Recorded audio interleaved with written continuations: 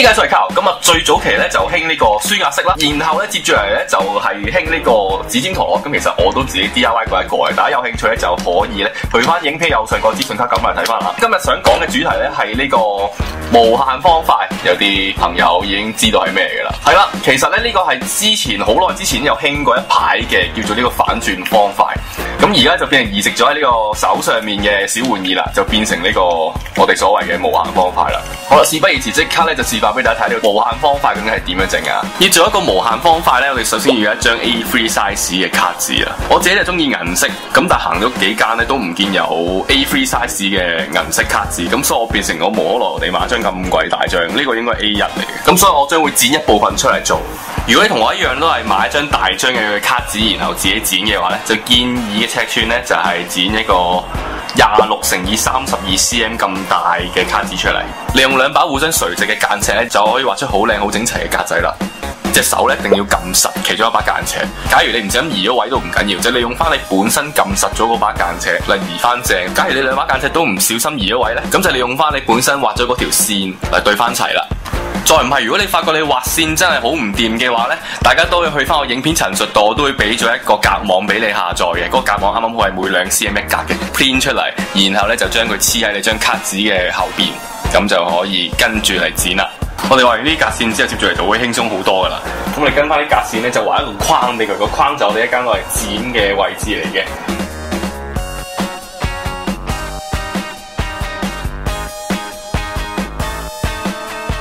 係啦，咁就畫一個咁樣嘅框，呢6格字必然係正方體嘅主體啦。而呢啲突出嚟呢7個邊咧，就係我哋一間攞嚟加膠水或者膠紙嘅地方啦。咁我哋咁樣重複做8個，咁畫完就係咁嘅樣噶啦。跟住你畫嗰啲線剪就 OK 噶啦。呢邊我建議大家咧用翻戒刀嚟戒咧會靚啲。好，你剪晒出嚟之後咧就可以咧開始摺啦，沿住啲痕摺啦。呢啲卡紙嘅時候有個小技巧嘅，就係咧呢個指甲咧要頂住條線，然後先至向上一咬上嚟嗰個線咧就自然會直同靚噶啦。我就建議大家可以喺面頭畫少少花紋咁啊，等佢可以靚啲啊。咁你畫完之後咧就可以喺呢度搽啲白膠漿去黐。你黐完咧可以揾啲嘢壓住佢。好啦，清理晒表面嘅膠水漬之後，大家就可以排成咁樣嘅陣。咁然後咧，我哋咧就最好用呢啲封箱膠紙啊。我哋而家咧要黐嘅地方咧就係左邊呢2格，同埋右邊呢2格。咁但係呢啲膠紙亦都有問題，就係一掂到手咧就會有指模，所以要好小心處理。咁我建議大家咧就剪咗張大張少少嘅先，然後咧有指模嘅地方咧我就一間剪咗佢，咁就唔會有手指模啦。咁你黐完呢兩邊之後咧，就黐邊度咧？就黐中間前面呢2格，同埋中間後邊呢2格。係咁就而家目前咧就黐咗左右各兩邊呢度咁樣嘅，黐咗呢度啦，同埋黐咗呢度。然後我哋咁樣合翻埋啦，合翻埋之後點樣咧？合翻埋咧，我哋係反轉佢啦。喺個底度做乜嘢咧？今次就容易好多啦。呢2格黐埋啦，呢2格黐埋啦，呢2格黐埋啦，同埋呢2格黐埋，係咪好易咧？當你黐晒呢8條膠紙之後咧，你就會發現咧，你就可以無限反啦。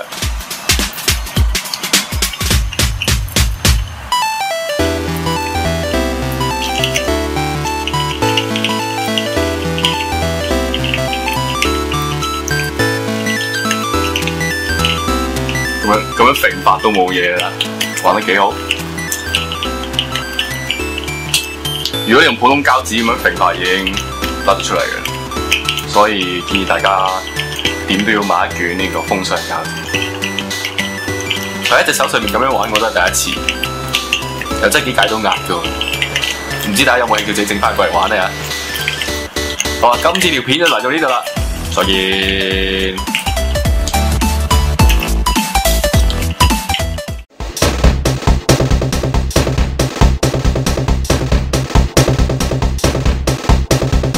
做咗呢個實驗品之後咧，再跟住呢個實驗品嚟做得超方便。